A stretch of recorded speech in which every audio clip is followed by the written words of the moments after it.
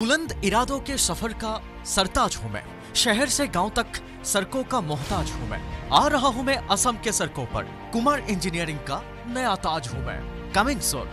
Kumar engineering, we understand your need.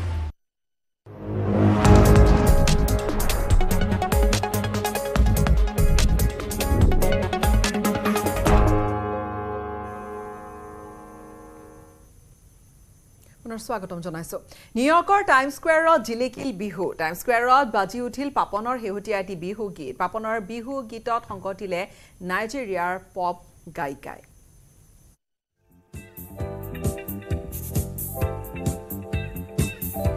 নিউয়ৰ্কৰ time স্কয়াৰত Bihu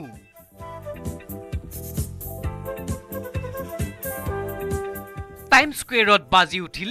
পাপনৰ হেহতিয়া বিহু গীত লা লা লৈ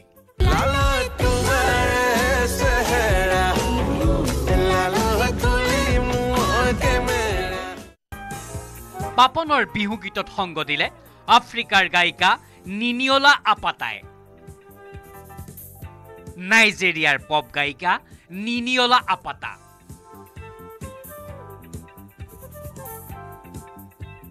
নিনিয়লা আপাতাই পাপনৰ সৈতে একেলগে কণ্ঠনি গৰালে অসমীয়া বিহু গীতত নিনিয়লা আপাতাৰ অসমীয়া উচ্চাৰণ হৈ পৰিল আকৰ্ষণৰ অন্যতম কেন্দ্ৰবিন্দু টাইম স্কয়াৰত এই বিৰল মুহূৰ্তৰ সাক্ষী হৈ ৰল অংগৰাগ পাপন মহন্ত নিজে টাইম স্কয়াৰৰ সুবিশাল স্ক্ৰীনৰ সন্মুখত সেলফি উললে পাপনে আফ্ৰিকাৰ গায়িকাৰে একেলগে গোৱা এই বিহু গীতটিক পাপনে দিলে এফ্ৰো বিহু বিশেষণ কলে it's a first of its kind এফ্ৰো Bihu নিউয়ৰ্কৰ টাইম স্কয়াৰত পাপনৰ বিহুৱে গৌৰৱান্বিত কৰি তুলিছে প্ৰতিজন অসমীয়াকে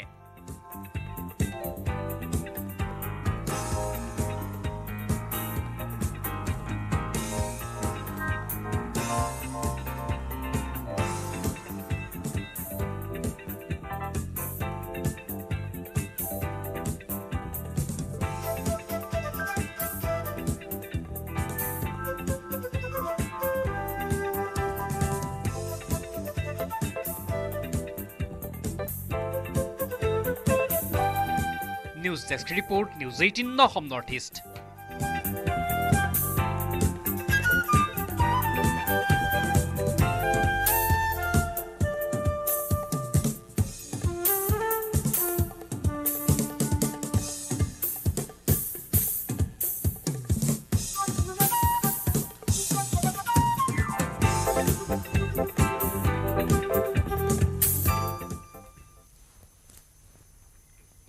ছবিগৃহলৈ আহিল যতীন বৰাৰ বহু চৰ্চিত ছবি ৰাঘৱ ৰাজ্যৰ প্ৰতি ছবিগৃহতে মুক্তি লাভ কৰা ৰাঘৱে লাভ কৰিছে দৰ্শকৰ বিপুল সমাদৰ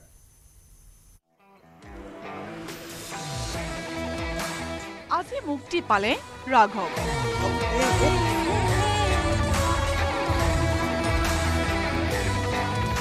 ৰাজ্যৰ প্ৰতিটো ছবিগৃহতে ৰাঘৱৰ মুক্তি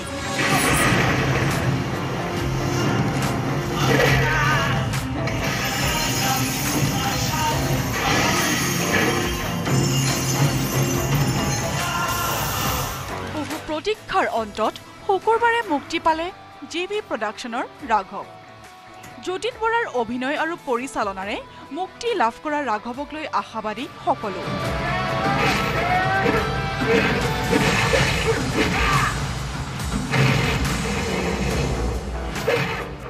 অসমৰ বাহিৰত একশ্যন সমূহৰ দৃশ্য গ্ৰহণ কৰাৰ লগতে অত্যাধুনিক কৌশলৰ সমাহাৰ ঘটিছে ৰাঘৱত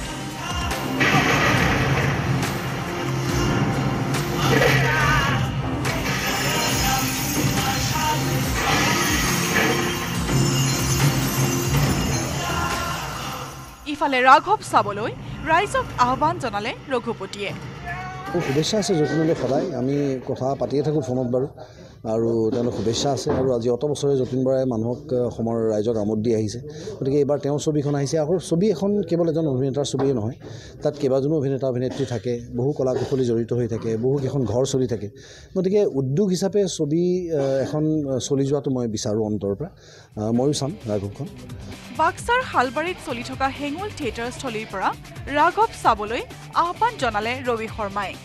তেওঁলোকৰ সুন্দৰকৈ ছবিখন চাওক দৰ্শক ৰাইজে আদৰি লওক সেইটোৱে মোৰ ঈশ্বৰৰ ওচৰত প্ৰাৰ্থনা কাহিনী আৰু প্ৰযুক্তিৰ সমাহাৰেৰে নিৰ্মাণ কৰা ৰাঘৱৰ প্ৰথম দিনটোত দেখা গ'ল দৰ্শকৰ সঁহাৰি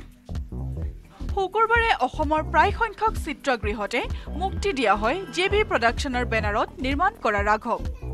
মুছলপুৰৰ পৰা মনোহৰ ৰাজবংশী নুনমাটিৰ পৰা অজয় বৰ্মনৰ সহযোগত মৌচুমী শৰ্মা বৰুৱাৰ report news 18 Assam north east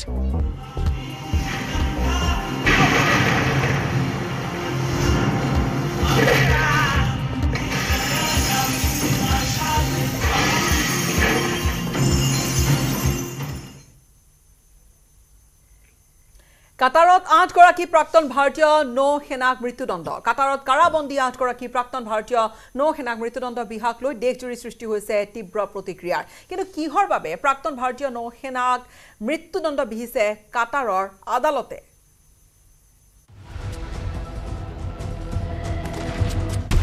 এবাৰ 8 ভাৰতীয়ক কাটাৰত মৃত্যুদণ্ড ৰায়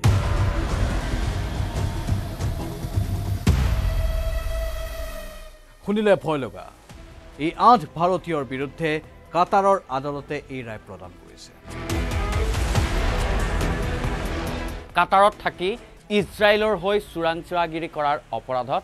ভাৰতীয় প্ৰাক্তন নৌসেনা বিষয়াক মৃত্যুদণ্ডৰ বিহিছে কাটাৰ আদালতে এটা ব্যক্তিগত কোম্পানীত কৰ্মৰত আছিল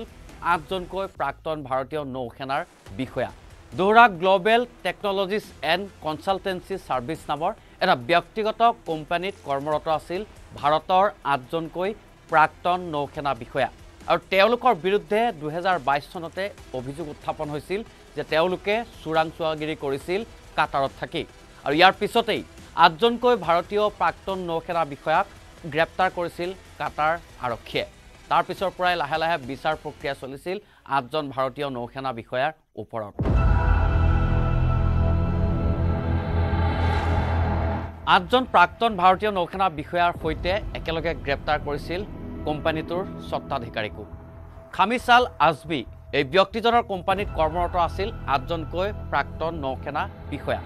কাটাৰ প্ৰশাসনে যেতিয়া 8জনকৈ নৌসেনা বিষয়াক গ্ৰেপ্তাৰ কৰিছিল লগতে গ্ৰেপ্তাৰ কৰা হৈছিল কোম্পানীটোৰ স্বত্বাধিকাৰী খামিছ আল আজমিকো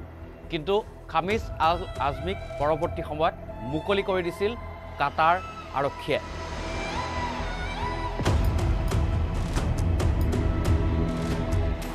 আৰু স্বাভাৱিকতে এওঁলোকক মৃত্যুদণ্ড ৰায় প্ৰদান কৰাৰ লগে লগে তেওঁলোক স্তম্ভিত হৈ পৰিছে লগতে ভাৰত চৰকাৰ বা ভাৰতৰ বৈদেশিক মন্ত্ৰালয়ও স্তম্ভিত হৈ পৰিছে এই 8 ভাৰতীয় কিয় কাটাৰ চৰকাৰে মৃত্যুদণ্ড ৰায় ঘোষণা কৰিলে ভাৰতৰ বৈদেশিক মন্ত্ৰালয়ে এওঁলোকৰ পৰিয়ালৰ সৈতে কথা পাতিছে লগতে আইনী যিখিনি মেৰপেচ আছে সেইখিনি আঁতৰাবলৈ চেষ্টা কৰি আছে কিন্তু ভাৰতৰ বৈদেশিক মন্ত্ৰালয়ৰ তৰফৰ পৰা কোৱা হৈছে যে এইটো যেহেতু এতিয়া আইনৰ বিষয় তাকো অন্য এখন দেশৰ আইনৰ সৈতে জড়িত বিষয় সেয়েহে আমি এই ক্ষেত্ৰত কিছু গোপনীয়তা অৱলম্বন কৰিবলৈ বাধ্য তেওঁলোকে গৈছিল কাটাৰ অভিমুখে আৰু বিশেষ জাহাজত তেওঁলোক গৈছিল যেটো তেওঁলোক গ্লোবেল টেকনলজি আৰু কনচালটেন্সি সাৰ্ভিস দদ্ৰা সেই ব্যক্তিগত কোম্পানীটোত কৰ্মৰত আছিল আৰু সেই ব্যক্তিগত কোম্পানীটোৰ অধীনতে তেওঁলোকে নিজৰ দায়িত্ব পালন কৰিবলৈ গৈছিল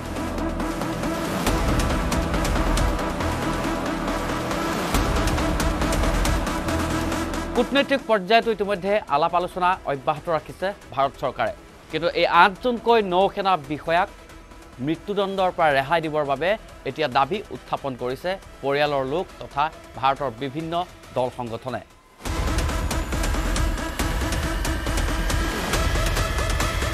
মৃত্যুদণ্ডৰে দণ্ডিত হোৱা ভাৰতৰ প্ৰাক্তন নৌসেনা বিষয়াকেইজন হৈছে captain Navtej Singh Gill captain Birendra Kumar Verma captain Sourav Vashistha cadre Amit Nagpal cadre Purnendu তিয়াৰী cadre Sugunakar Pakala cadre Sanjeev Gupta আৰু কেডাৰ চেইলৰ ৰাগেশ এইকেইজন ব্যক্তিক ইতিমধ্যে মৃত্যুদণ্ডৰে দণ্ডিত কৰা হৈছে লক্ষ্যণীয় বিষয়টো হৈছে যে মৃত্যুদণ্ড প্ৰাপ্ত কামাণ্ডাৰ পূৰ্ণেন্দু তিয়াৰীক বহিৰাষ্ট্ৰৰ প্ৰৱাসী ভাৰতীয় সন্মানেৰে 2019 চনত ভাৰতে সন্মানিত কৰিছিল।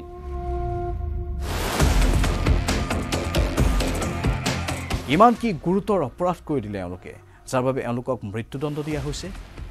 আমি জানো যে আন্তঃৰাষ্ট্ৰীয় বহুকেইখন আইন আছে, বিশেষকৈ সাগৰীয় যাত্ৰাৰ সময়ত সেই আইনবোৰ মানি ল'ব লাগে, কিন্তু যিটো ব্যক্তিগত কোম্পানীত এওঁলোক কৰ্মৰত সেই ব্যক্তিগত কোম্পানীবোৰে সেই আইনবোৰ মনা নাছিল নেকি? নে এওঁলোকে এনে কি কাম কৰিলে যি কামে কাটাৰৰ আভ্যন্তৰীণ নিৰাপত্তা বা আন আন ক্ষেত্ৰত বিশেষ বিতৰ্কৰ সূত্ৰপাত কৰিলে? আন্তঃৰাষ্ট্ৰীয় পৰ্যায়ত ভাৰতৰ প্ৰাক্তন নৌসেনাকেইজনক উদ্ধাৰ কৰিবৰ কাৰণে ভাৰতে অব্যাহত ৰাখিছে যোগাযোগ, কিন্তু কাটাৰ প্ৰশাসনে ভাৰতৰ এই অনুৰোধ বা আইনী যি প্ৰক্ৰিয়া বা আইনী যি মেৰপেক আছে তাৰ পৰা কেনেধৰণে 8জনকৈ প্ৰাক্তন নৌসেনা বিষয়াক উদ্ধাৰ কৰিব পাৰিব সেয়া পৰৱৰ্তী সময়তহে গম পোৱা যাব।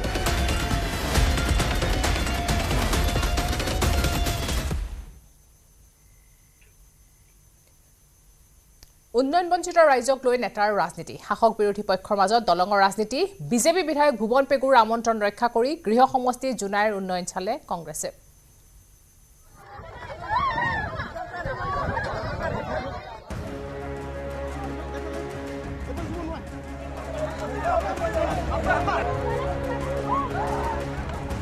ধেমাজিত দলঙৰ ৰাজনীতি, নেতাৰ মুখ চুপতি বনাম জনতাৰ দুৰ্গতি। ভুৱন পেগুৰ সমষ্টিৰ উন্নয়ন চালে কংগ্ৰেছে। এয়া ভুৱন পেগুৰ গৃহ সমষ্টি জুনাইৰ চিচিটঙানীৰ চৌবাৰী উন্নয়নৰ আচল ছবি। বৃহস্পতিবাৰে এই জৰাজীৰ্ণ বাঁহৰ দলংখন ভাগি নৈত পৰিছিল কণ কণ ছাত্ৰ ছাত্ৰী। ঘটনাত আহত হৈছিল 20গৰাকী স্কুলীয়া ছাত্ৰ ছাত্ৰী। তাৰ এই সুযোগ বুজি কংগ্ৰেছৰ কাৰ্যকৰী সভাপতি ৰাণা গোস্বামীৰ নেতৃত্বত শুকুৰবাৰে চৌবাৰীত উপস্থিত হ'ল কংগ্ৰেছৰ এটা দল। টঙানী নদীত এনেকৈ প্ৰায় 20জনমান ছাত্ৰ ছাত্ৰী এইখন গাঁও পাৰ হৈ স্কুললৈ যায়। তেওঁলোকে তলত দলং ভাঙি পৰি যোৱা আমি বাতৰি আমি নিউজত পালোঁ। আহি চকুৰে আজি উন্নয়নৰ গংগা বৈ থকা বুলি কোৱা, আজি উন্নয়নৰ শ্লোগান দিয়া এই চৰকাৰৰ দিনৰ আজি বাস্তৱ ছবিটো আমি চকুৰে প্ৰত্যক্ষ কৰিলোঁ। যে এখন দীঘল বাঁহৰ দলং, এই দলংখন মই ভগৱানক প্ৰাৰ্থনা কৰিছোঁ, যদি ছাত্ৰ ছাত্ৰীবিলাক যদি কালি বামতে দলং ভাঙি পৰি নগ'লহেঁতেন, যি কাৰণেই দলং নাভাঙক, ভঙাটোক যি কাৰণেই নাভাঙক, তেওঁলোকে পাৰ হওঁতে যদি দলংখন ভাঙি যদি বামত নপৰিলেহেঁতেন, পানীত পৰিলেহেঁতেন, তেতিয়াহ'লে হয়তো ডাঙৰ ঘটনা সংঘটিত হ'লহেঁতেন। আহত ছাত্ৰ ছাত্ৰীসকলৰ ঘৰে ঘৰে গৈ খবৰ ল'লে ৰাণা গোস্বামীয়ে। জৰাজীৰ্ণ ঘৰত চিকিৎসাৰ অভাৱত বিচনাতে পৰি ৰৈছে আহত শিক্ষাৰ্থী।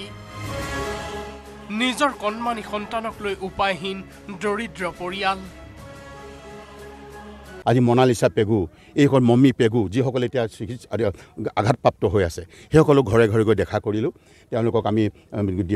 ধেমাজি অসামৰিক চিকিৎসালয়লৈ লিখি দিছে, সেইবিলাক আমি নিবৰ কাৰণে আমাৰ ব্যৱস্থা আমি যাবলৈ কৈছোঁ। MSCত অহা টকাবিলাক, মিচিং অট'নমাছ কাউন্সিলত অহা টকাবিলাক উচিত বিচাৰ কৰি ক'ত ক'ত খৰচ কৰিছে বিতংভাৱে পৰীক্ষা কৰিব লাগে আৰু ৰাইজৰ ওচৰত তাৰ প্ৰতিচ্ছবি এটা আমাৰ শ্বেতপত্ৰ দাঙি ধৰিব লাগে।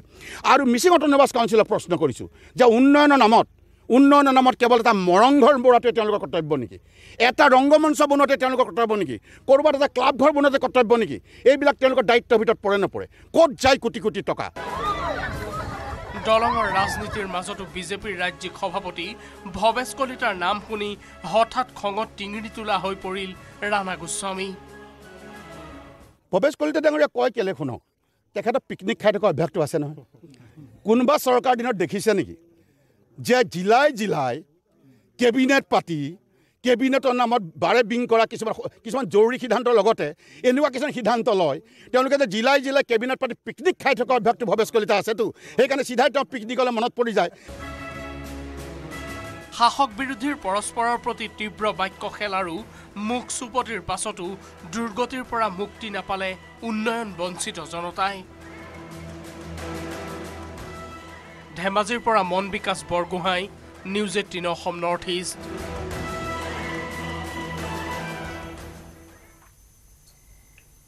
পথৰ দাঁতিতে দম হৈ পৰি ৰল চৰকাৰী আঁচনিৰ চাইকেল ৰাজ্যৰ কেইবা ঠাইতে মুকলি স্থানত চাইকেল পৰি ৰোৱাৰ পিছত এইবাৰ লামডিঙত সংঘটিত হৈছে এই ঘটনা আৰু লামডিঙৰ ২৭ নম্বৰ ৰাষ্ট্ৰীয় ঘাইপথৰ কাষত বিগত ৫টা দিন ধৰি ৰ'দে বৰষুণে এই ধৰণে চাইকেলবোৰ পৰি আছে চাইকেলৰ সংখ্যা শুনক ৮২৫খন চাইকেল এই ধৰণে পৰি ৰৈছে আৰু ইয়াৰ চাইকেলৰ দম ২৩ অক্টোবৰত লামডিঙত দুৰ্ঘটনাত পতিত হৈছিল পাঞ্জাৱৰ পৰা ডিপুলৈ চাইকেল কঢ়িয়াই অনা এখন কণ্টেইনাৰ বাহন আজিহে দুৰ্ঘটনাস্থলীৰ পৰা উদ্ধাৰ হয় চাইকেলসহ বাহনখন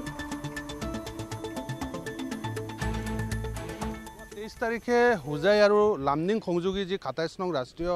ঘাইপথ আছে এই ঘাইপথত এক ভয়ংকৰ পথ দুৰ্ঘটনা হৈছিলে এখন ট্ৰাক এই পথৰ পৰা বাগৰি পৰিছিলে আৰু এই ট্ৰাকৰ ভিতৰত আছিলে চৰকাৰীভাৱে যি নৱম শ্ৰেণীৰ ছাত্ৰ ছাত্ৰীসকলক যি চাইকেল দিবৰ কাৰণে যি চৰকাৰে পদক্ষেপ লৈছিলে সেই পদক্ষেপৰ যি চাইকেলবোৰ আছিলে সেই চাইকেলবোৰ এই ট্ৰাকখনৰ ভিতৰত আছিলে আৰু তেওঁলোকে পাঞ্জাৱৰ পৰা ডিফুলৈ ৰাওনা হৈছিলে কিন্তু ডিফুলৈ ৰাওনা হোৱাৰ পূৰ্বে যি লামডিং পোৱাৰ কিছু পূৰ্বে বা কিছু কিলোমিটাৰ আগত এই ধৰণে তেওঁলোকে এই ট্ৰাকখন ইয়াত দুৰ্ঘটনাত পতিত হয় আৰু ইতিমধ্যে আমি দেখুৱাই আছোঁ যে এনেদৰে এই যি ৰাষ্ট্ৰীয় ঘাইপথ আছে এই ঘাইপথৰ দাঁতিত এনেদৰে এতিয়া এই চাইকেলবোৰ এনেদৰে দম হৈ পৰি আছে पंजाब से ला रहे थे पंजाब से ला रहा है कहाँ ले जाना जाना है डिपू सर कितना दिन पहले एक्सीडेंट हुआ है ये तो 3 दिन पहले हुआ था 3 दिन पहले 3 दिन से ऐसे ही गिरा हुआ है हाँ सर गिरा हुआ है वो जो तब तक आएंगे नहीं उसकी जो सील है सील खोलने के बाद ही सर जो करने के मतलब ये लोग ये करेंगे उसके बाद जो पुलिस वाला भी यहाँ करके ड्यूटी दिया लोग बेचारा वो लोग भी मदद बहुत मतलब 3 दिन से गाड़ी जो एक्सीडेंट हुआ ये गाड़ी यहीं में गिरा हुआ हाँ यहीं पे गिरा हुआ 3 दिन कोई खबर नहीं लिया कोई खबर लिया सर पुलिस स्टेशन से भी खबर लिया है तो सर अच्छा तो अभी जो सामान है सब कैसे लेके जाएगा सर फिर भी जो गाड़ी आ रही है कौन दे रहा है गाड़ी अभी गाड़ी दे रहे हैं जो फिर भी ये जो खुद पार्टी दे रहे हैं खुद पार्टी दे रहा है पार्टी दे रहा है ये ड्राइवर है सर एक और बात है कि यहाँ पर जो हमारे खुद के इनेस का मेरे ड्यूटी है सिक्योरिटी मेरे फाइबर ये रोड बना रहे हैं ना मेरे पास में ही ये तो हम हमेशा इन लोग से मदद देते हैं और इन लोग को हमेशा आते जाते रहते हैं 23 तारीख से आप 3 दिन यहीं में रुकना पड़ा आपको हाँ तो सील कौन तोड़ा के सील पार्टी वाला बोला कि आप अपने से देख लीजिए वीडियो बना के हम लोग सील तोड़े अच्छा आप खुद ही सील तोड़े हाँ वीडियो बनाए साइकिल अभी देखा है रास्ता के पास में गिरा हुआ है हाँ तो अभी दूसरा गाड़ी मंगाए हैं उसमें लोड पलटी कराएंगे अभी जो दूसरा गाड़ी आएगा आप खुद से मंगा रहा है ना पार्टी लोग भेज रहे हैं हम ही मंगा रहे हैं आप खुद से मंगा रहे हैं तो कितना दिन ये सफाई हो जाएगी ऐसे कितना दिन लगेगा आज ही करवा देंगे उसका कितना साइकिल रहा 825 का पीस है करीब ये सरकारी हाँ सरकारी भी जो स्कूल के स्टूडेंट लोग हैं उनको देने के लिए लेके आए हाँ सब स्कूल का माल আৰু এতিয়া চাওঁ হক হেডলাইন্স নিউজ হেডলাইন্স আগবঢ়াইছে সিগমাছ এভৰিডে স্পাইচেছ যোৰহাটত যুৱক চুৰিকাঘাটৰ ঘটনাত 3জনক গ্ৰেপ্তাৰ আৰক্ষীৰ প্ৰত্যক্ষদৰ্শী যুৱতীৰ ভাষ্যৰ ভিত্তিত গ্ৰেপ্তাৰ কৰা হৈছে 3 অভিযুক্তক দুৰ্গোৎসৱৰ নৱমীৰ নিশা গড়ালিত সংঘটিত হৈছিল আক্ৰমণৰ ঘটনা নামনি কোনহিৰি জলবিদ্যুৎ প্ৰকল্পত পুনৰ ভূমিস্খলনত এজন শ্ৰমিকৰ মৃত্যু আহত আন এজন শ্ৰমিকক হাস্পতালত ভৰ্তি জলপৃষ্ঠ শুকাই যোৱা কোনহিৰিত মাছ ধৰাত ব্যস্ত ৰাইজ শীঘ্ৰে এপিএছচি কেলেংকাৰীক লৈ এছআইটি আৰম্ভ কৰিব তদন্ত 241 গৰাকী ৰাজপত্ৰিত বিষয়াৰ পুনৰীক্ষণ হ'ব উত্তৰবহী ডেপুটেশ্যন চিট আৰু উত্তৰবহীৰ নম্বৰ নিমিলিলে পৰিব বিপদত ৰৌতা থানাৰ ভাৰপ্ৰাপ্ত আৰক্ষী বিষয়া নিলম্বন উদালগুৰি আৰক্ষী অধীক্ষকৰ আনুষ্ঠানিক ঘোষণা উৎকোচ লৈ গ্ৰেপ্তাৰৰ ভয়ত ইউনিফৰ্ম খুলি থানাৰ পৰা পলায়ন কৰিছিল গোবিন্দ ৰাভাই শীঘ্ৰে প্ৰকাশ পাব তৃতীয় আৰু চতুৰ্থ বৰ্গৰ নতুন নিযুক্তি বিজ্ঞাপন ৰাজ্যৰ নতুন মেডিকেল কলেজসমূহতো দিয়া হ'ব নিযুক্তি জনতা ভৱনত নিযুক্তি পত্ৰ বিতৰণ অনুষ্ঠানত মুখ্যমন্ত্ৰী হিমন্ত বিশ্ব শৰ্মাৰ ঘোষণা ভয়াবহ ৰূপত হ্ৰাস পাইছে ব্ৰহ্মপুত্ৰৰ জলস্তৰ মাজুলী জলপৃষ্ঠ হ্ৰাস হোৱাৰ বাবে ব্ৰহ্মপুত্ৰৰ আবদ্ধ ফেৰী গুৱাহাটী পাৰঘাটসমূহতো জাহাজ চলাচলত অসুবিধা উত্তৰ গুৱাহাটী ৰজাদুৱাৰ ঘাট মধ্যম খণ্ডলৈ স্থানান্তৰ মৰিয়নীত শিক্ষকৰ নিৰ্যাতনৰ বলি হৈছে ছাত্ৰীৰ আত্মহত্যা অভিযোগ দিয়াৰ পিছতো বিদ্যালয় কৰ্তৃপক্ষই কোনো গুৰুত্ব নিদিয়াৰ অভিযোগ ভুক্তভোগী পৰিয়ালৰ অভিযোগ নস্যাৎ অভিযুক্ত শিক্ষকজনৰ পাথাৰকান্দিত নিখোজ হোৱা বিজেপি নেতাৰ মৃতদেহ উদ্ধাৰক লৈ ব্যাপক চাঞ্চল্য বস্তাত বান্ধি থোৱা অৱস্থাত লংগাই নৈত উদ্ধাৰ বুথ সভাপতিজনৰ মৃতদেহ দুৰ্গা পূজাৰ নৱমীৰ পৰা নিখোজ হৈ আছিল বিজেপি নেতাজন মোবাইল ফোন চুৰৰ বিৰুদ্ধে পুনৰ সষ্টম মহানগৰ আৰক্ষী চানমাৰী আৰক্ষী জালত পৰিল সন্ত্ৰাস সৃষ্টিকাৰী দুটা মোবাইল চোৰ আৰক্ষীৰ অভিযানত উদ্ধাৰ হৈছে চুৰি মোবাইল সহ লেপটপ এবাৰ ৰাষ্ট্ৰীয় ঘাইপথৰ কাষত চৰকাৰী আঁচনিৰ চাইকেলৰ দম বিগত 5 দিনে ৰ'দে বৰষুণে পৰি ৰল 825খনকৈ চাইকেল 23 অক্টোবৰত লামডিঙৰ দুৰ্ঘটনাত পঞ্জাৱৰ পৰা চাইকেল কঢ়িয়াই অনা কণ্টেইনাৰ বাহনখন পতিত হৈছিল নিউজ হেডলাইন্স আগবঢ়াইছে সিগমাছ এভৰিডে স্পাইচেছ পুনৰ শাসকীয় পক্ষৰ কাষত কংগ্ৰেছৰ পৰা বহিষ্কৃত বিধায়ক সিদ্দিক আহমেদ কৰিমগঞ্জত মন্ত্ৰী ৰঞ্জিত দাসৰ লগত একেলগে দেখা গ'ল বিতৰ্কিত বিধায়কজনক আৰু বিজেপি নেতাৰ সৈতে সিদ্দিকক একেলগে দেখাত সকলোৰে মনত এটাই প্ৰশ্ন বিজেপিলৈ যাব নেকি কংগ্ৰেছৰ পৰা বহিষ্কৃত বিধায়কজন সিদ্দিকৰ বিজেপি প্ৰীতি সিদ্দিক আহমেদ দক্ষিণ কৰিমগঞ্জ সমষ্টিৰ কংগ্ৰেছ বিধায়ক কংগ্ৰেছৰ নিলম্বিত বিধায়ক প্ৰাক্তন মন্ত্ৰী সিদ্দিক আহমেদৰ দিনক দিনে যেন বৃদ্ধি পাইছে বিজেপি প্ৰীতি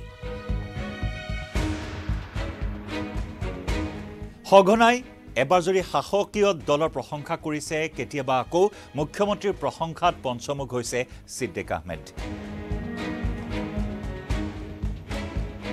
সিদ্দিক আহমেদৰ আন এক স্থিতিয়ে আকৌ এবাৰ প্ৰশ্ন উত্থাপন কৰিছে যে বিজেপিত যোগদান কৰিব নেকি কংগ্ৰেছৰ প্ৰাক্তন মন্ত্ৰী সিদ্দিক আহমেদে কৰিমগঞ্জৰ জিলা আয়ুক্তৰ কাৰ্যালয়ত মন্ত্ৰী ৰঞ্জিত কুমাৰ দাসে এক ৰিভিউ মিটিঙত অংশগ্ৰহণ কৰে আৰু এই কাৰ্যসূচীতে মন্ত্ৰী ৰঞ্জিত কুমাৰ দাসৰ সৈতে একে শাৰীত থিয় হৈ থাকিল সিদ্দিক আহমেদ আৰু সিদ্দিক আহমেদৰ সন্মুখতে মন্ত্ৰী ৰঞ্জিত কুমাৰ দাসক সাংবাদিকে প্ৰশ্ন কৰিলে যে সিদ্দিক আহমেদৰ বিজেপিত যোগদান কৰোৱা হ'ব নেকি সাংবাদিকৰ প্ৰশ্নৰ উত্তৰত মন্ত্ৰী ৰঞ্জিত কুমাৰ দাসে ক'লে আবেদন যদি কৰে তেতিয়াহ'লে নিশ্চয় যোগদান কৰোৱা হ'ব কিন্তু জোৰ জুলুমকৈ কাকো বিজেপিত যোগদান কৰোৱা নহয় বিজেপিৰ সদস্য সংখ্যা বৃদ্ধি কৰাটোৱে হৈছে বিজেপিৰ মূল মিছন যদি আবেদন কৰে দলে চিন্তা কৰিব মই আজি ৰিভিউ কৰিছোঁ আমিতো মানে যিহেতু চৰকাৰী ৰিভিউ একোটা পলিটিকেল লাইফ মোৰ সাংসদো আছে এমএলএ আছে আজি মিছন দাও আছিলে বাকীসকল আহিব পৰা নাই বেলেগ বেলেগ কামত গৈছে ৰিভিউ মিটিংখনত আছে তেওঁ যদি আবেদন কৰে আমি গ্ৰহণ কৰিম মন্ত্ৰী ৰঞ্জিত কুমাৰ দাসক এই বিষয়ে প্ৰশ্ন কৰাত অতি লক্ষণীয় আছিল ভাৱভংগী সিদ্দিক আহমেদৰ ফেচিয়েল এক্সপ্ৰেছন অতি লক্ষণীয় আছিল আনহাতে একেটাই প্ৰশ্ন সাংবাদিকে কৰিলে সিদ্দিক আহমেদক যে বিজেপিত যোগদান কৰিব নেকি সিদ্দিক আহমেদে ক'লে যে বিজেপিত যোগদান কৰাৰ কোনো প্ৰশ্নই নুঠে এয়া চৰকাৰী কাৰ্যসূচীৰ বাবে তেওঁ অংশগ্ৰহণ কৰিছে কিন্তু তাৰ লগতে সাংবাদিকে প্ৰশ্ন কৰিলে যে ঠিকই আছে চৰকাৰী কাৰ্যসূচী কিন্তু মন্ত্ৰীৰ সৈতে একে শাৰীত থিয় হৈ ৰাজনৈতিক ভাষ্য প্ৰদান কৰাৰ সময়ত মন্ত্ৰীৰ কাষত কিয় থিয় হৈ থাকিল সিদ্দিক আহমেদ এই প্রশ্ন করিলে সাংবাদিকে আমি তো বিজেপিতে যাওয়ার কোনো প্রশ্নই উঠে না আজকে একটা গভর্নমেন্ট প্রোগ্রাম এবং গতদিন যখন পিজু হাজারিকা সাহেব যখন এসেছিলেন তখনও আমি গভর্নমেন্ট প্রোগ্রামে এসেছিলাম কিন্তু অনেক মিডিয়া অনেকেই নানানভাবে ভুল প্রচার করেছেন তো আমি বলবো যে আজকে যেটা আলোচনা এখানে হয়েছে আজকে পিএনআরডি ডিপার্টমেন্ট নিয়ে আলোচনা হয়েছে আজকে food and civil supply department নিয়ে আলোচনা হয়েছে গুরুত্বপূর্ণ আলোচনা হয়েছে এবং এই সমস্ত আলোচনায় অন্তত বিধায়করা থাকা দরকার হয় এনেদৰে ধাৰাবাহিক ৰূপত সিদ্দিক আহমেদে বিজেপি প্ৰশংসাত পঞ্চমুখ হৈছে অৰুণোদয় 2.0 শুভাৰম্ভণী অনুষ্ঠানতো মন্ত্ৰী পীযুষ হাজৰিকাৰ সন্মুখত মুখ্যমন্ত্ৰীৰ প্ৰশংসাত পঞ্চমুখ হৈ থাকিল সিদ্দিক আহমেদ ঠিক তেনেদৰে পুনৰবাৰ সিদ্দিক আহমেদে ক'লে যে মুখ্যমন্ত্ৰীৰ প্ৰশংসা তেওঁ কৰি যাব অনাগত সময়ছোৱাটো গতিকে সিদ্দিক আহমেদৰ এই স্থিতিয়ে এইবাৰ পুনৰ ৰাজ্য ৰাজনীতিত প্ৰশ্ন তুলিছে যে সঁচাকৈ যোগদান কৰিব নেকি বিজেপিত প্ৰাক্তন কংগ্ৰেছী মন্ত্ৰী সিদ্দিক আহমেদে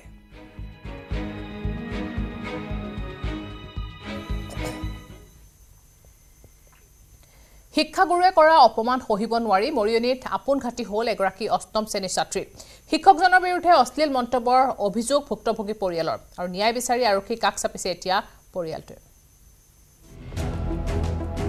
শিক্ষকৰ জঘন্য মানসিকতা আপোন ঘাটি অষ্টম শ্ৰেণীৰ ছাত্ৰী মৰিয়নীত সংঘটিত হৈছে এইটো জঘন্য ঘটনা মৰিয়নীৰ জংঘল ব্লক হাইস্কুলৰ ছাত্ৰী আছিল ভুক্তভোগী পাঠদানৰ সময়তে ছাত্ৰীগৰাকীৰ প্ৰতি অশ্লীল মন্তব্য কৰিছিল এজন শিক্ষকে তাৰ পাছতে মুখলজ্জা ঢাকিব নোৱাৰি আত্মহত্যা কৰিলে অষ্টম শ্ৰেণীৰ ছাত্ৰীগৰাকীয়ে ক্লাছ চলি থকা অৱস্থাত আমাৰ ক্লাছৰ শিক্ষকে তাক অশ্লীল এটা মন্তব্য ৰখাৰ বাবে তেওঁক হয়তো মনত আঘাত পাইছিলে মই কিছুদিনৰ পিছত এই কথাষাৰ গম পাই মই হেড ছাৰক অৱগত কৰিছিলোঁ তেওঁ মোক পৰামৰ্শ দিছিলে যে এখন এপ্লিকেশ্যন কৰিব লাগে মই সেইমতে এপ্লিকেশ্যন কৰিছিলোঁ স্কুলৰ ভিতৰতে সমাধান হৈছিলে সেই ঘটনাটো বাহিৰলৈ যাবলৈ নিদিলে হয় ছাৰে কোৱা মতে তাতে ঘটনাটো হেক কৰিবলৈ কৈছিলে অভিযুক্ত শিক্ষকগৰাকী নগেন গগৈ ঘটনাৰ সবিশেষ পিতৃ মাতৃক বিৱৰি কৈছিল ছাত্ৰীগৰাকীয়ে তাৰ পাছতে প্ৰধান শিক্ষক ধৰ্মেশ্বৰ বৰুৱাক অভিযোগ দিছিল পিতৃয়ে কিন্তু কঠোৰ ব্যৱস্থা আৰু আইনৰ সহায় নোলোৱাকৈ বিষয়টো আলোচনাৰ মাধ্যমেৰে সমাধান কৰিছিল প্ৰধান শিক্ষকে এই ছোৱালীজনীক মই বাৰে বাৰে সুধিছিলোঁ কিন্তু তেওঁ উত্তৰ নিদিলে গতিকে মই উত্তৰবিলাক এতিয়া বিচাৰটো কৰিবলৈ অসমত যথেষ্ট অসুবিধা পাইছিলোঁ ইফালে শিক্ষকজনে অশ্লীল মন্তব্য কৰা বুলি স্বীকাৰ কৰিলে ছাত্ৰীগৰাকীৰ সহপাঠীয়ে অৱশেষত বিজয়া দশমীৰ দিনা আত্মহননৰ পথ বাছি লয় ছাত্ৰীগৰাকীয়ে এতিয়া ন্যায় বিচাৰি আৰক্ষীৰ কাষ চাপিছে ভুক্তভোগী পৰিয়ালটো মৰিয়নিৰ পৰা জ্যোতিপ্ৰসাদ গগৈ যোৰহাটৰ পৰা Gautam Bora news 18 Assam north east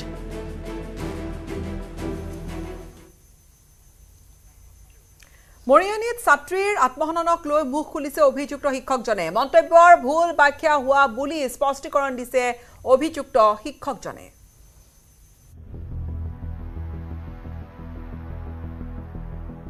যোৰহাটৰ এখন বিদ্যালয়ত এগৰাকী ছাত্ৰীয়ে এজন শিক্ষকৰ মানসিক নিৰ্যাতনৰ বলি হৈ আত্মহত্যাৰ পথ বাছি লোৱা ঘটনাই ব্যাপক চাঞ্চল্যৰ সৃষ্টি কৰিছে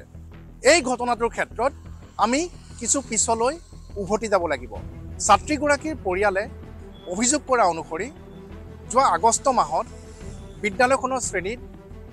এক পাঠ্যক্ৰমৰ পাঠদান কৰিছিলে শিক্ষকগৰাকীয়ে এই ক্ষেত্ৰত আমি অনুসন্ধান কৰি যে জানিব পাৰিলোঁ যে শিক্ষকগৰাকীয়ে ছাত্ৰ ছাত্ৰীসকলক গুৰু শিষ্যৰ সম্পৰ্কক লৈ এক পাঠদান কৰিছিলে আৰু সেই সময়ত তেওঁ গুৰু শিষ্যৰ সম্পৰ্কৰ বিষয়ে ক'বলৈ গৈ ৰামায়ণৰ ৰাম সীতা আৰু হনুমানৰ উদাহৰণ দাঙি ধৰিছিলে আৰু হনুমানৰ উদাহৰণ দাঙি ধৰিবলৈ গৈ ছাত্ৰ ছাত্ৰীসকলক উদ্দেশ্য কৰি প্ৰশ্ন কৰিছিল যে হনুমানৰ দৰে তেওঁলোকেও তেওঁলোকৰ বুকু ফালি কলিজা দেখাব পাৰিব নাই আৰু এই কথাকেইটাকে সেই ছাত্ৰীগৰাকীয়ে হয়তো ভুলকৈ বুজিলে আৰু তেওঁলোকক পৰিয়ালবৰ্গও এই ক্ষেত্ৰত ভুলকৈ বুজি তাৰ পাছত পৰৱৰ্তী সময়ত বিদ্যালয়খনত এক অভিযোগ দাখিল কৰিলে আৰু এই সন্দৰ্ভত সেই প্ৰধান শিক্ষকগৰাকীয়ে কি কয় শুনোৱা হওক গোটেই কথাখিনি অকলশৰীয়াকৈ কোৱা নাছিল কথাখিনি এটা ৰুমৰ ভিতৰতহে কৈছিল ক্লাছৰ ভিতৰতহে কৈছিল এতিয়া গোটেই ল'ৰা ছোৱালীবিলাকেই গোটেই কথাখিনি লাইটলি ল'লে কিন্তু তেওঁ তাৰমানে অলপ গভীৰভাৱে ল'লে কথাখিনি গুৰু শিষ্যৰ যিটো আন্তৰিকতা সেই কথাখিনি ক'বৰ কাৰণেহে সেই কথাটো ওলাইছিল নহ'লে বেলেগ তেওঁৰ হেৰি নাছিল ছোৱালীজনীয়ে যদি ক'লেহেঁতেন যে মোক এইটো এনেকুৱা কৈছিল তেনেকুৱা কৈছিল গতিকে কথাবোৰ এনেকুৱা কিন্তু তেওঁক মই বাৰে বাৰে সুধি থকাৰ পিছতো তেওঁ মানে কি কৰিলে আত্মহত্যা নাছিল কিন্তু শিক্ষকগৰাকী সন্দৰ্ভত সেই সময়ত শ্ৰেণীকোঠাত উপস্থিত থকা ছাত্ৰীসকলেও কিন্তু এক বিপৰীত মন্তব্য কৰা আমি দেখিবলৈ পাইছোঁ মানে ছাৰ পঢ়াইছিলে আৰু কি মানে বুজাইছিলে তাৰপিছত মানে ছাৰে মানে একো কৰা নাছিলে এইটোৰ কি পাঠ পঢ়াইছিলে পুছতে না কেনা কি আছিল এটা বুজাওতে মানে ও মেৰা হি কলেজা থা আছিলে পাঠত তাৰপিছত ছাৰে মানে বুজাই আছিলে তাৰপিছত বুজাইছিলে ও মেৰা হি কলেজা থা কৈ তোৰে কলেজাটো চাম এনেকুৱা কৈছিলে খালি ছাৰে মানে কৰা নাছিলে মানে খালি ছাৰ ভালেই ছাৰৰ পৰা যে বদনাম হৈছে সেইটো সম্পূৰ্ণভাৱে মিছা হয় আৰু স্কুলখনৰ বদনাম কৰিব খুজিছে আৰু তাৰ পাছত পৰিয়ালবৰ্গই যি অভিযোগ উত্থাপন কৰিছে নগেন গগৈ নামৰ শিক্ষকগৰাকীৰ বিৰুদ্ধে আৰু তাকে লৈ ইতিমধ্যে বিভিন্ন মহলত প্ৰতিক্ৰিয়াৰো সৃষ্টি হৈছে কিন্তু এই ঘটনাই বহুকেইটা প্ৰশ্নৰ সৃষ্টি কৰিছে যে সঁচাকৈয়ে ছাত্ৰীগৰাকীয়ে শ্ৰেণীকোঠাত পাঠদানৰ সময়ত শিক্ষকগৰাকীয়ে সকলোৰে সন্মুখত কৰা সেই মন্তব্যৰ বাবে আত্মহননৰ পথ বাছি ল'লে নেকি নে ছাত্ৰীগৰাকীৰ এই চৰম সিদ্ধান্তৰ আঁৰত আন কোনো কাৰণ লুকাই আছে এই সকলোখিনি কথা কিন্তু স্পষ্ট হ'ব আৰক্ষীৰ সূক্ষ্ম তদন্তৰ পিছতহে।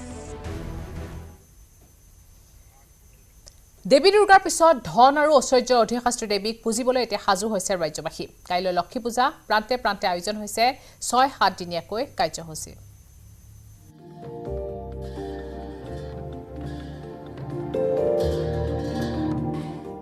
কাইলৈ লক্ষ্মী পূজা। ঐশ্বৰ্যৰ দেৱীক আৰাধনাৰ প্ৰস্তুতি। ৰাজ্যৰ প্ৰান্তে প্ৰান্তে চলিছে লক্ষ্মী পূজাৰ প্ৰস্তুতি। বৰপেটাৰ কেওটকুছিত 87 সংখ্যক শ্ৰী শ্ৰী মহালক্ষ্মী পূজা মহোৎসৱ। 7 দিনীয়া কাৰ্যসূচীৰে অনুষ্ঠিত হ'ব ঐশ্বৰ্যৰ অধিষ্ঠাত্ৰী দেৱীৰ আৰাধনা।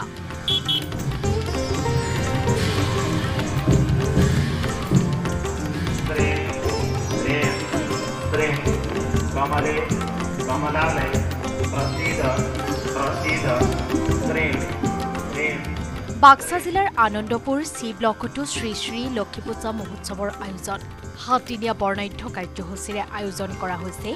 লক্ষ্মী পূজা।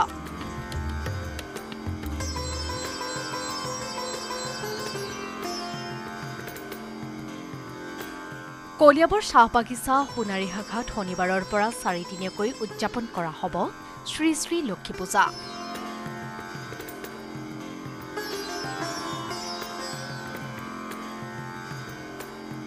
কামৰূপৰ চাংচাৰীস্থিত লক্ষ্মী শিলতো চলিছে ধনৰ অধিষ্ঠাত্ৰী দেৱীক আদৰাৰ প্ৰস্তুতি। দেৱীৰ প্ৰাণ প্ৰতিষ্ঠাৰে 4 দিনীয়া কাৰ্যসূচীৰে ৰঙিয়া পশ্চিম পাৰ বাঘপৰি বালিকুছিত আয়োজন কৰিছে শ্ৰী শ্ৰী লক্ষ্মী পূজা মহাযজ্ঞ আৰু দেৱীৰ প্ৰাণ প্ৰতিষ্ঠা অনুষ্ঠান।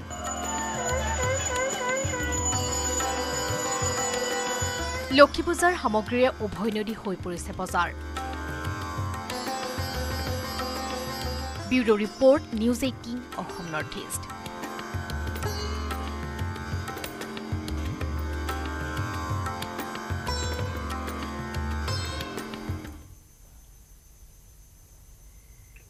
গোৰ্খা সম্প্ৰদায়ৰ দ্বাৰা দশাইন উৎসৱৰ সময়ত নিৰ্মাণ কৰা এটা পৰম্পৰাগত দোলনা বাহেৰে নিৰ্মাণ হৈছে সাংস্কৃতিক দোলনা লিংগেপিং আৰু গোৰ্খাসকলৰ বাবে আটাইতকৈ ডাঙৰ ধৰ্মীয় উৎসৱ ইয়া।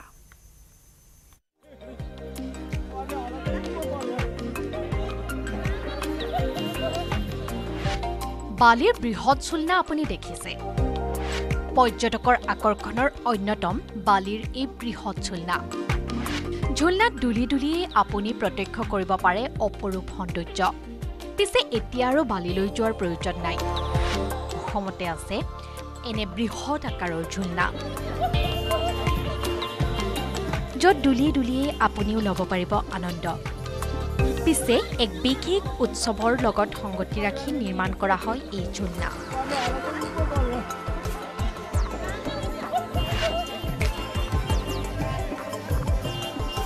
গোৰ্খা জনগোষ্ঠীয় লোকসকলে দশেইন উৎসৱৰ লগত সংগতি ৰাখি নিৰ্মাণ কৰা এই ঝুলনাখনৰ নাম হৈছে লিংগেপিং। দশেইন উৎসৱৰ লগত সংগতি ৰাখি নিৰ্মাণ কৰা লিংগেপিং হৈছে মনোৰঞ্জনৰ অন্যতম উপাদান।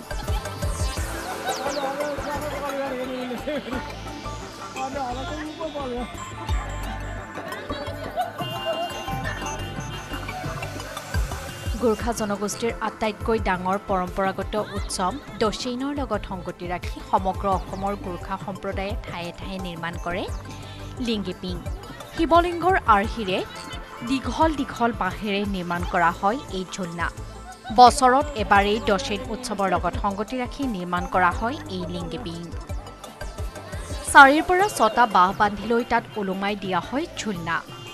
শিশুৰ পৰা জ্যেষ্ঠলৈ সকলোৱে এই ঝুলনাত দুলি দুলি লয় আনন্দ। News desk report news 18 Assam north east.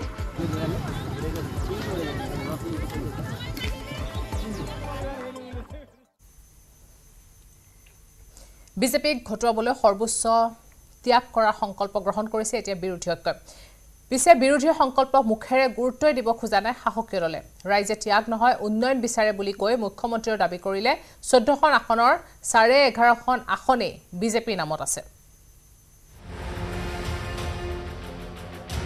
বিৰোধী সাজু বিজেপিক ভেটিবলৈ কি ধৰণে আমি লোকসভা নিৰ্বাচনটোত বিজেপিক পৰাভূত কৰিবলৈ কি ধৰণৰ কৌশল কি ধৰণৰ প্ৰাৰ্থী যিখিনি প্ৰাথমিক কথা বতৰা সেইখিনি আমি আজি খুব খোলাখুলিভাৱে সকলোৱে আলোচনা কৰিছোঁ। সন্মিলিতভাৱে যুঁজ দি শাসকীয় পক্ষক ওফৰাবলৈ সৰ্বোচ্চ শক্তি প্ৰয়োগ কৰিব বিৰোধী ঐক্যই। ইয়াৰ বাবে সৰ্বোচ্চ ত্যাগ কৰাৰ পণ বিৰোধীৰ। देश का हित में संविधान और डेमोक्रेसी गणतंत्र को बचाने के लिए कुछ भी सेक्रीफाइस करने के लिए हमारा ऑल पार्टी रेडी है। অখিল গগৈয়ে ঘোষণা কৰিছে 24ৰ নিৰ্বাচনত ৰাইজৰ দলে প্ৰাৰ্থী নিবিচাৰে। যদি সঁচাকে ডিক্টেটৰশ্বিপক আমি পৰাভূত কৰিব লাগে, কমিউনেল ফেচিজিমক আমি পৰাভূত কৰিব লাগে, আমি সকলোৱে সুপ্ৰিম ছেক্ৰিফাইচৰ কাৰণে প্ৰস্তুত হ'ব লাগিব। আৰু আমি ৰাইজৰ দলে নিজে সেইটো নিদৰ্শন আমি কৰ্ণধাৰ পাতি নিদৰ্শন দেখুৱাই দিছোঁ যে আমি সুপ্ৰিম ছেক্ৰিফাইচৰ কাৰণে প্ৰস্তুত। পিছে বিৰোধীৰ কুচকাবাজক লৈ শংকিত নহয় বিজেপি। মুখ্যমন্ত্ৰীয়ে স্পষ্ট ভাষাৰে ক'লে বিৰোধীয়ে যি ছেক্ৰিফাইচ কৰে কৰক, ৰাইজে ছেক্ৰিফাইচ নহয় উন্নয়নহে বিচাৰে। ব্যক্তিগত ছেক্ৰিফাইচ আৰু যেতিয়া আমি হাতত সময় পাইছিলোঁ তেতিয়া ৰাইজৰ কাৰণে আমি কিমান ছেক্ৰিফাইচ কৰিছিলোঁ সেইটো কথাই, যে আমি সেই সময়ত আমি কি কি কৰিছিলোঁ সেই কথাখিনি ৰাইজে বিচাৰ কৰিব। কিন্তু মই যদি কালি কওঁ যে মই সকলো ছেক্ৰিফাইচ কৰিম, অসমৰ মানুহকতো ছেক্ৰিফাইচ নালাগে, অসমৰ মানুহক কাম কাজ লাগে, উন্নতি লাগে, ডেভেলপমেণ্ট লাগে। পিছে বিৰোধী ঐক্যমঞ্চত থকা এই ৰাজনৈতিক দলসমূহক লৈ এতিয়া সন্দেহৰ প্ৰশ্ন জাগিছে বিজেপিৰ। 13টা দলৰ আপোনালোকে সকলোৱে জ্ঞাত যে তেওঁলোকৰ তাতে জনপ্ৰতিনিধি মাত্ৰ 3টা দলৰ আছে। ঐক্যটো 3টা দলৰে হোৱা বুলি ক'ব লাগিব। বিজেপিৰ যি মিত্ৰজোঁটৰ যিটো শক্তি সেই শক্তিৰ লগত যদি কম্পেয়াৰ কৰে 25% তেওঁলোকৰ নাই। চিচা ভাঙিলে জোৰা লাগে জানো? এই গ্লাছ এখন যেতিয়া ভাঙিলে তাক যেনেকুৱা এঠা লগালেও সি জোৰা নালাগে। আৰে আপোনালোকে ভাবি চাওক, ৰাজনৈতিক দলৰ এটা নিজৰ দলৰ মাজতে ইয়াতে কিমান খোৱা কামোৰা থাকে, আৰু তাৰ পাছত এতিয়া 13-14টা দলে যোগ হৈ পেলাই বিজেপিক বধিবলৈ ওলাইছে। এইটো সম্ভৱ নেকি কথা? আপোনাৰ এইটো অমূলক কথা এটা ভাই। মানুহে দেখিছে যে সপোন যদি বাস্তৱ হ'ব লাগে ভাৰতীয় জনতা পাৰ্টীৰ নেতৃত্বত হ'ব পাৰে। বাৰিষা আহিলে কি কয়, বাৰিষা আহিলে ভেকুলীৰ শব্দ ওলাই নাযায়, ঠিক বাৰিষা আহিব ভেকুলী টট টট টট টট। এই ঠিক নিৰ্বাচন আহিলে মৰ্চা, চতুৰ্থ মৰ্চা, কিবা মৰ্চা, কিবা অমুক তমুক এইবিলাক আহিয়ে থাকে। কংগ্ৰেছৰ এইটো পুৰণা পৰম্পৰা। বিৰোধী ঐক্যত স্থান নোপোৱা এআই দিশৰো সমালোচনা সন্মিলিত বিৰোধীক। সেই খেল খেলিছোঁ আমি ৰাষ্ট্ৰীয় দুটা দল কংগ্ৰেছ আৰু বিজেপিৰ বিৰুদ্ধে যুঁজি আমি কি কৰিছোঁ 3খন আসন জিকিছোঁ। গতিকে কোনেও আমাক প্ৰব্লেম ক্ৰিয়েট কৰিব নোৱাৰে আমাৰ কাৰণে। একেবাৰে ক্লিয়াৰলি কৈ আছোঁ, অপৰিপক্ষ অসম প্ৰদেশ কংগ্ৰেছৰ নেতৃত্বক অসমৰ ৰাইজে কোনো পৰ্যায়ে চিৰিয়াছলি নল'ব তেওঁলোকৰ কাৰ্যকলাপৰ কাৰণে। কেণ্ডিডেট নাই ঐক্যবদ্ধ হৈ ক্লাব বুট কি হোটেলত দিব নেকি মানুহে আহিলে? কি কথা কয় আপোনালোকে? হোটেলৰ লবিত বহি চাহ খাই প্ৰেছ মিট পাতি বুট হ'ব নেকি? কেণ্ডিডেট কিয় কৰিব লাগিব? ক'ত কেণ্ডিডেট নামখন ওলাওকচোন। শাসক বিৰোধীৰ এই যুঁজৰ মাজতেই এতিয়া 24ৰ নিৰ্বাচনক লৈও আৰম্ভ হৈছে জল্পনা কল্পনা। ব্যস্ত হৈ পৰিছে অংক মাষ্টৰ। অসমত 11.5টা ছিট আমাৰ আছে, বাকী আৰু 2টা ছিট যোনে ভাগ বিতৰ কৰিলৈ আমাৰ তাত হাত নাই। 2টা ছিটত আমাৰ অধিকাৰ নাই। মই 2টা ছিট বিৰোধীক দি দিছোঁ। 11.5টা ছিট আমি পাম বুলি মই 100% নিশ্চিত। 2খন আসনটো নহয়, এইটোতো আপোনালোকে সকলোৱে জানে। হয় 3খন, নহ'লে 2খন, নহ'লে 11খন, নহ'লে 14খন, নহ'লে 12খন, মানে দুটাকে আহিব। মানে যিহেতু তেওঁ 2.5খন বুলি কৈছে, তাৰমানে তেওঁ যে দিবাস্বপ্নত আছে সেই বস্তুটো কংক্ৰিট হৈ গৈছে। তুচ্ছ তাচ্ছিল্য কথা বাৰ্তা এইবিলাক কিয় মানে ভয় কৰাৰ লক্ষণ নহয় নেকি? পিছে এয়া নিৰ্বাচনৰ ছবিৰ ট্ৰেইলাৰহে, আচল চিনেমা চাবলৈ এতিয়াও বহুদূৰ বাকী। Bureau report, news 18 Assam north east. ছত্তীশগড়ৰ নিৰ্বাচনী ভাষণত ৰাজ্যৰ মুখ্যমন্ত্ৰী ডক্টৰ হিমন্ত বিশ্ব শৰ্মাই এতিয়া সাম্প্ৰদায়িক মন্তব্য কৰাৰ অভিযোগ উত্থাপন কৰি নিৰ্বাচন আয়োগে ডক্টৰ হিমন্ত বিশ্ব শৰ্মাৰ লগতে কংগ্ৰেছ নেত্ৰী প্ৰিয়ংকা গান্ধীলৈও নোটিছ প্ৰেৰণ কৰিছে। আনহাতে মুখ্যমন্ত্ৰীৰ সাম্প্ৰদায়িক মন্তব্যক লৈ বিভিন্ন মহলত সৃষ্টি হৈছে প্ৰতিক্ৰিয়াৰো। প্ৰতিবেদন আগবঢ়াই বাতৰি সামৰিম। हमारा सरकार का पेट्रोनाइजेशन में धर्मांतर किया जाता है। ईसाई धर्म का मिशनरी लोगों ने लालसा दे के हिंदू को धर्मांतरण का काम करने का अभियोग हर दम अखबार में मीडिया में आते रहता है। মুখ্যমন্ত্ৰী হিমন্ত বিশ্ব শৰ্মালৈ নিৰ্বাচন আয়োগৰ জাননী মুখ্যমন্ত্ৰী নিৰ্বাচন আয়োগৰ ৰুখত পৰিছে ছত্তীশগড়ৰ এখন নিৰ্বাচনী সভাত সাম্প্ৰদায়িক মন্তব্য কৰাৰ বাবে নিৰ্বাচন আয়োগে জাননী জাৰি কৰিছে মুখ্যমন্ত্ৰী হিমন্ত বিশ্ব শৰ্মালৈ ছত্তীশগড়ৰ কোৱাৰধাত অনুষ্ঠিত বিজেপিৰ এখন নিৰ্বাচনী প্ৰচাৰ সভাত ভাষণ দিবলৈ গৈ সাম্প্ৰদায়িক মন্তব্য আগবঢ়াইছিল মুখ্যমন্ত্ৰী ডক্টৰ হিমন্ত বিশ্ব শৰ্মাই আৰু তাৰ পিছতেই কংগ্ৰেছ দলৰ এজন নেতাই নিৰ্বাচন আয়োগত অভিযোগ দাখিল কৰিছিল আৰু এই অভিযোগৰ ভিত্তিতে অহা 30 অক্টোবৰত নিৰ্বাচন আয়োগত হাজিৰ হ'বলৈ জাননী প্ৰেৰণ কৰিছে মুখ্যমন্ত্ৰী ডক্টৰ হিমন্ত বিশ্ব শৰ্মাক মুখ্যমন্ত্ৰী হিমন্ত বিশ্ব শৰ্মালৈ প্ৰেৰণ কৰা নিৰ্বাচন আয়োগৰ জাননীত উল্লেখ কৰা হৈছে 30 অক্টোবৰৰ বিয়লি 5 বজাৰ পূৰ্বে নিৰ্বাচন আয়োগৰ কাৰ্যালয়ত উপস্থিত হ'ব লাগিব মুখ্যমন্ত্ৰী ডক্টৰ হিমন্ত বিশ্ব শৰ্মা আৰু তেওঁৰ বিৰুদ্ধে কোড অফ কণ্ডাক্ট ভংগ কৰাৰ বাবে কি কাৰণত ব্যৱস্থা গ্ৰহণ কৰিব নালাগে সেই সম্পৰ্কত তেওঁ যুক্তি দাঙি ধৰিব লাগিব নিৰ্বাচন আয়োগক ছত্তীশগড়ৰ নিৰ্বাচনী সভাত ষ্টাৰ কেম্পেইনাৰ হিচাপে অংশগ্ৰহণ কৰা মুখ্যমন্ত্ৰী ডক্টৰ হিমন্ত বিশ্ব শৰ্মাই আকবৰ সম্পৰ্কত এক মন্তব্য কৰিছিল তেওঁ কৈছিল যে এজন আকবৰ যদি কোনোবা এটা স্থানলৈ আহে তেনেহলে লগত আৰু 100 জন আকবৰ লৈ আহে গতিকে কৌশল্যাৰ জন্মভূমি পবিত্ৰতা ৰক্ষাৰ বাবে কোনো ক্ষেত্ৰতেই আপোচ কৰা নহব বুলি মুখ্যমন্ত্ৰীয়ে ভাষণ প্ৰসংগত কৈছিল আৰু ইয়াতেই ক্ষুণ্ণ হয় কংগ্ৰেছ দলৰ এজন নেতাই ছত্তীশগড়ৰ নিৰ্বাচন আয়োগত দাখিল কৰিছিল এক অভিযোগ আৰু তাৰ পিছতেই মুখ্যমন্ত্ৰী লৈ আহিল নিৰ্বাচন আয়োগৰ জাননী बाबर का जगह में जो राम मंदिर बनाया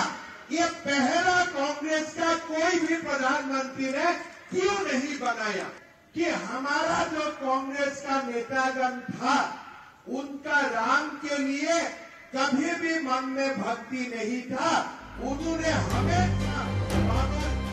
5 ৰাজ্যৰ বিধানসভা নিৰ্বাচনক লৈ এতিয়া ব্যাপক প্ৰচাৰ অভিযান চলি আছে কংগ্ৰেছৰ প্ৰিয়ংকা গান্ধীও আগবঢ়াইছে এক বিতৰ্কিত মন্তব্য প্ৰিয়ংকা গান্ধীয়ে কৈছে প্ৰধানমন্ত্ৰী মোদীয়ে কোনোবা এক মন্দিৰত দান সূত্ৰে এটা খাম আগবঢ়াইছিল আৰু খামটো খোলাৰ পিছত 21 টকা ওলাইছিল খামৰ ভিতৰত ঠিক তেনেদৰে প্ৰধানমন্ত্ৰী মোদীয়ে তথা বিজেপিয়েও নিৰ্বাচনৰ আগতে জনতাক খাম আগবঢ়ায় আৰু নিৰ্বাচনৰ পিছত যেতিয়া খামটো খোলা যায় তেতিয়া তাত 21 টকা ওলায় এনে ধৰণৰ মন্তব্যক লৈ আৰম্ভ হৈছে চৰ্চা বাধানুবাদ মুখ্যমন্ত্ৰীয়ে 18 অক্টোবৰত ছত্তীশগড়ত দিয়া নিৰ্বাচনী প্ৰচাৰৰ ভাষণৰ পিছতেই দেশজুৰি সৃষ্টি হৈছে বিতৰ্কৰ আকবৰক লৈ কৰা এই মন্তব্যৰ পিছতেই বহুতেই উভতি ধৰিছে মুখ্যমন্ত্ৰী ডক্টৰ হিমন্ত বিশ্ব শৰ্মাক ইয়াৰ পূৰ্বেও কংগ্ৰেছক ভ্ৰষ্টাচাৰী আখ্যা দিছিল মুখ্যমন্ত্ৰী হিমন্ত বিশ্ব শৰ্মাই নিৰ্বাচন আয়োগৰ এই পত্ৰ লাভ কৰাৰ পিছত কোনো ধৰণৰ প্ৰতিক্ৰিয়া প্ৰকাশ কৰা নাই এই পৰ্যন্ত মুখ্যমন্ত্ৰী ডক্টৰ হিমন্ত বিশ্ব শৰ্মাই भारत में छत्तीसगढ़ ভাৰতৰ গৌৰৱ গোটেই বিশ্বতেই ইয়াৰ সন্মান ষ্ট্ৰং মানে মাইথান ষ্টীল বাতৰিয়া এছিৰিয়াই আক্ৰমণ